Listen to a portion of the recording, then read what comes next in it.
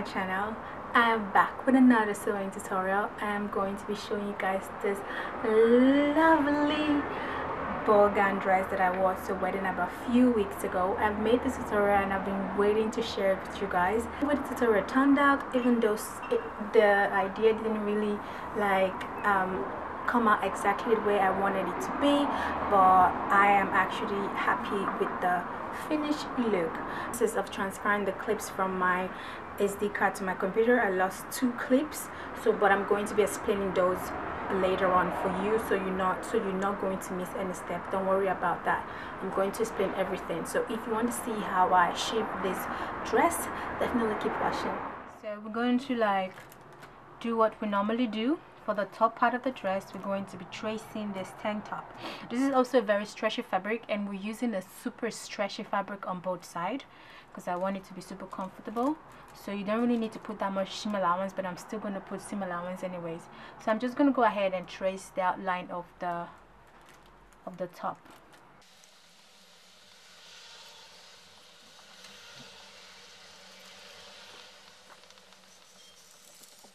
I have used it with a bigger marker so you can see what I'm doing. So this is the outline of the dress.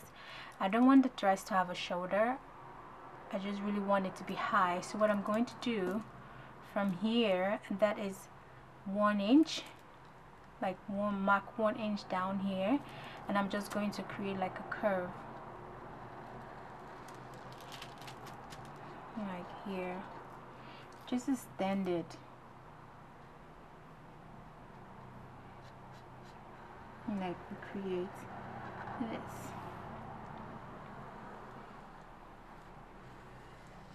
So this is the new shape, the new neckline of the thingy. So this is the shape of it, and then you can go ahead and add your seam allowance if you want. At this point, I'm going to be adding 2-inch seam allowance all the way around, and I'm going to cut it, and then you're going to see the shape of the top of the dress, and the back and the front are the same shape as well. Okay guys, so this is the shape you should have at this point. This is the shape. As you can see, there's no shoulder and it's very high.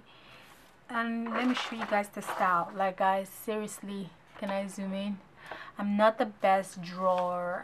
I really don't draw. I cannot draw to save my life, but I have this idea, and this is the dress that I'm making. And as you can see, this is the neck. There's going to be a ruffle that's going to be attached to the entire top part of the dress. So I'm going to show you guys where the ruffle is going to go. To trace the ruffle piece that we're going to attach to the top part of the dress, and you just want to take the dress itself and you're just going to trace that outline. So I'm basically tracing the neck.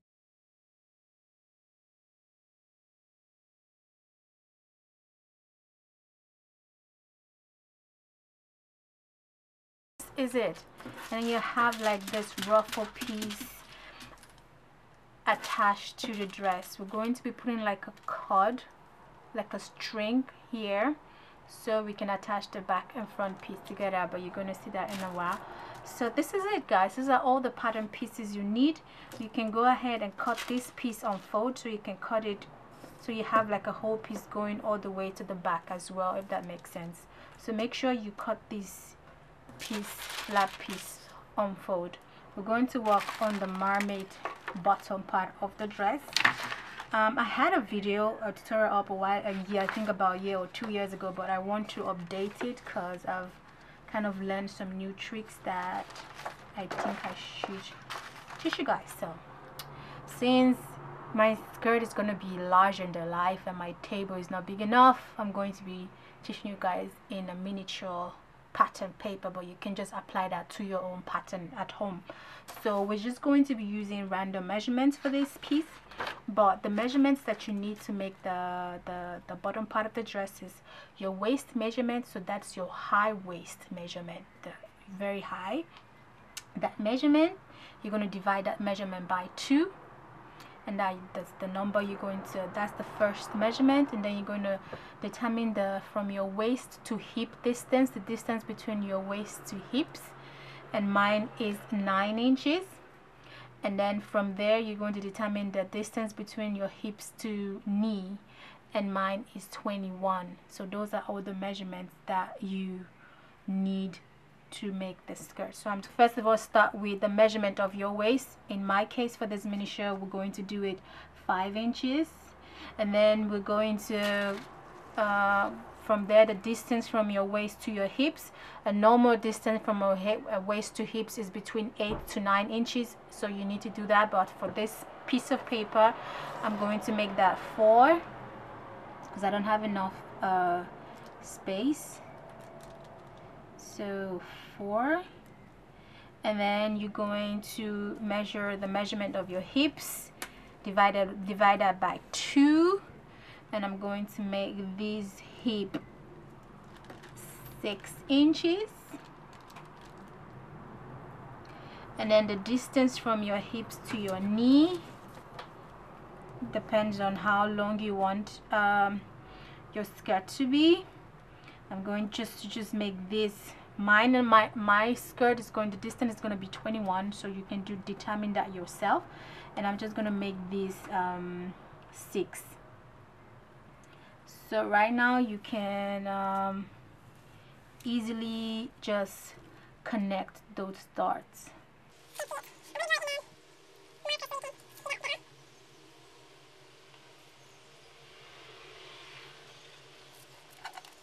All the time you just want to take from that point down, and you can draw the tray with a ruler, though can't find my ruler right now. So there. So this is going to create the tray for you, and then you can go ahead and cut it out. You can see this is the shape of the skirt at this point, and if you want the flare to be more dramatic, you can go ahead and slit it open.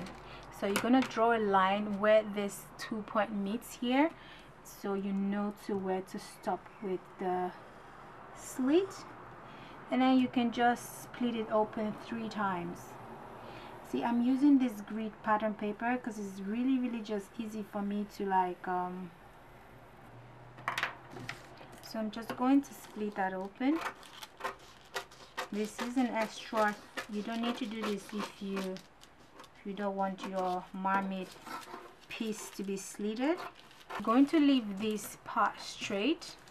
You're not going to spread this, and you can just spread this other pieces like so, according to the width of, according to how wide you want your bottom piece to be.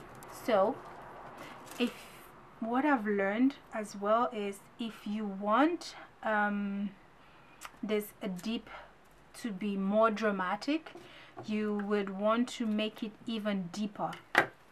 So in my main fabric, I'm going to go in about 5 inches here, 5 inches, and I'm just going to cut like a V shape, if that makes sense.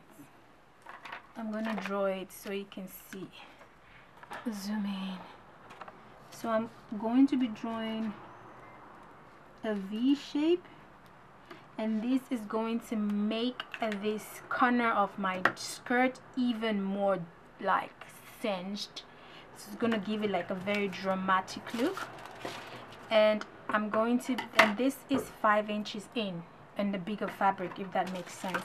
I'm really sorry that I'm showing you guys in a miniature,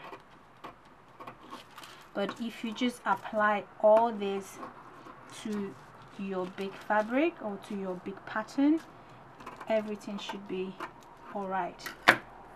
So you see, now you can actually, I mistakenly cut one of those pieces, but whatever. After, you can easily actually then spread this piece as wide as you want, because it's easy to spread now, and then this, and then you can just place that in another paper and cut out your skirt.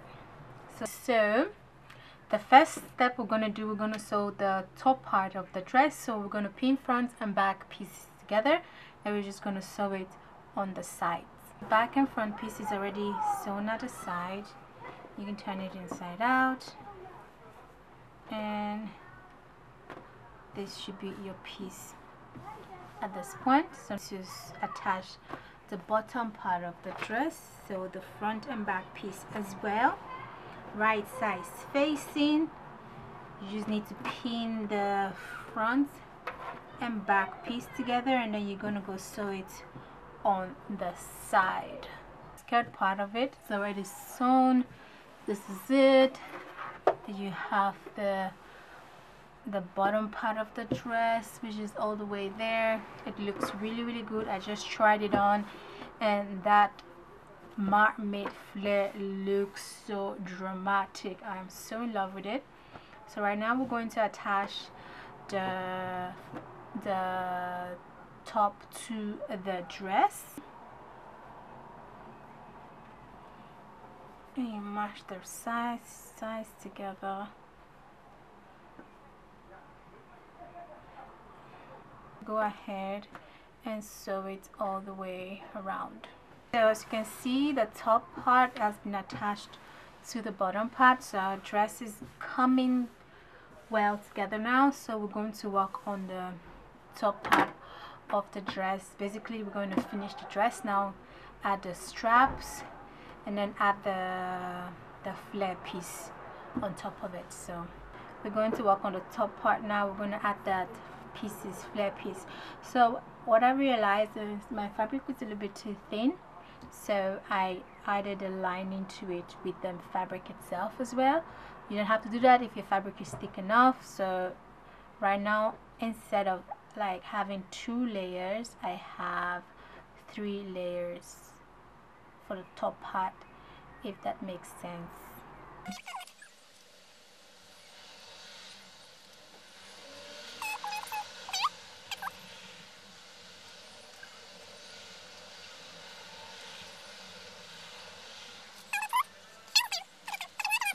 Need to like puzzle it.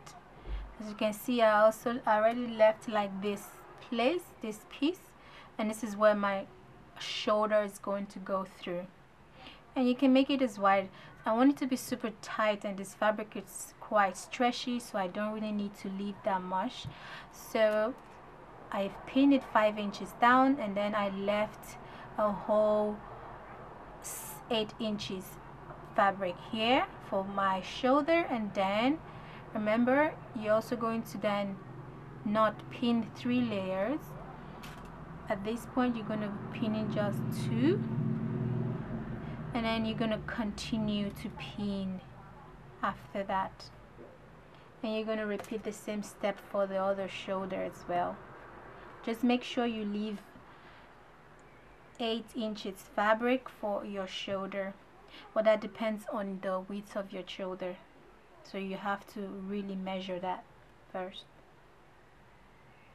What I did is I added this piece. So you can see this is the flare piece that go around the entire piece. So I attached it to the top part, and after that I used this lace finishing trims to finish the whole edges, so the edges are nice and clean. And I also used the lace trimmings for the strap of the dress. So that's all I did actually, and then I kind of hemmed the neckline like so. Don't know if that's basically what I did. It's basically what I did for the clip that got lost. So if you still have any questions, please leave them below and I will answer them. It's really easy if you follow what I just said. So what I also did to like cover my baby bump then was to make an extra circle piece. You don't have to do this. I also lost the clip of this. This is basically a circle piece that you can wear on top of the dress, so you can also take it out if you don't want it.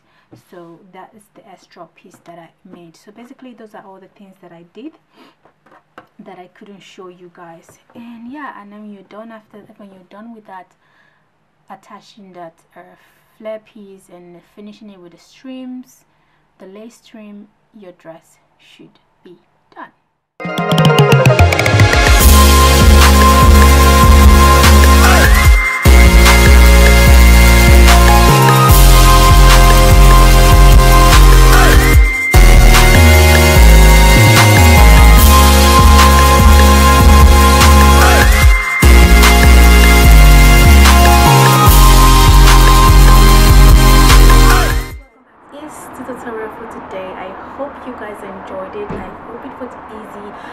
sorry that I lost those clips, and I hope that my explanation like make up for the clips. But if you have any questions, don't hesitate to ask, and I will answer them below in the description, in the comment box below. Thank you guys so much. Make sure to like, share, comment, and subscribe to this channel, guys. Get us to 100. I want to be at 100k by the end of July. That would be an awesome gift for me. So if you guys can share my videos and tell your aunties and your sisters and your brothers to come check it out and subscribe, that would be so awesome. Thank you guys so much, and I'll see you guys in my next video.